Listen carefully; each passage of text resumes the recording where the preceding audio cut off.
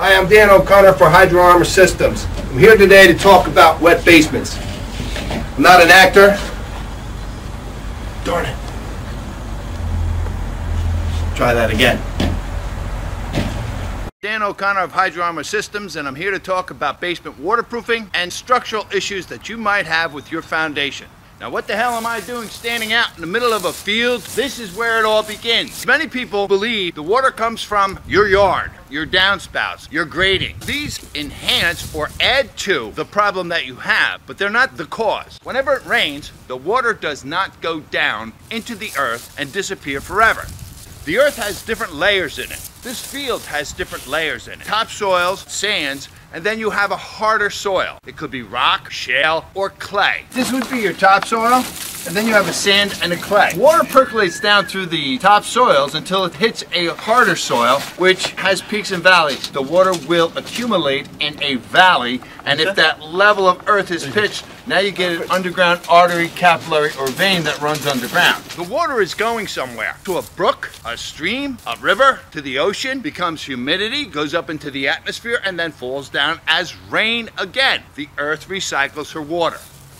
If you look around your neighborhood, somewhere nearby, there is a brook, a stream, a river, or a body of water. That's where the water is flowing. And if you have water in your basement, your foundation is in the way. Imagine your neighborhood as this empty field before anything was built. A builder came along, put in some roads, built some houses. Whenever a builder builds a house, he digs a hole, severed the layers, the water would pour out, fall to the bottom, hit that footer, water seeks its own level. It's going to work its way all the way around the house, then build up. Even though the home has been backfilled for 30 or 50 or 100 years, the earth in here is just a loose soil. This earth has been here since the beginning of time. The water will still come out, will still fall to the bottom, and it will work its way all the way around your house, and it will still build up. Many people might say, well, we didn't have water for 30 years. Because water has acid in it, foundation might last for a certain amount of years, then it will get water. Concrete block, cinder block corrodes. How does that happen? To make cement, you take a limestone, you cook a limestone, you crush a limestone, you get a powder, and you get a dust. The dust was sold to farmers because lime dust, Hydro Dog is making a mess.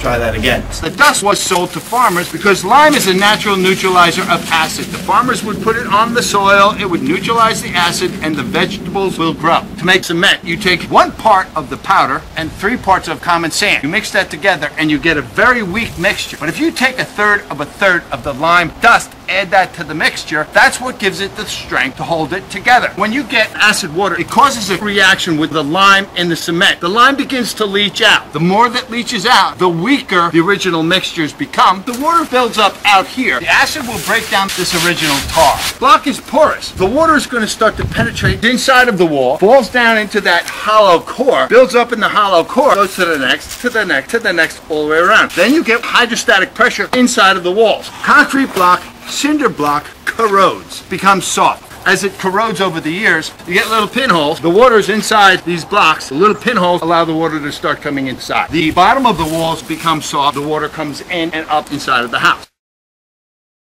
So now, not only do you have water, but you have water and mud. The weight of that water and the mud cause lateral pressure, which causes horizontal cracks. In the wintertime, when that water rises up above the frost line, it freezes. When water freezes, it expands. The earth that's been there since the beginning of time is not going anywhere. The foundation will. Any kind of horizontal crack just grows. Lateral pressure just push this wall in. Now, this is the part of the wall I'm going to repair. Down here, I'm going to replace. This is a structural repair that will prevent this from ever happening.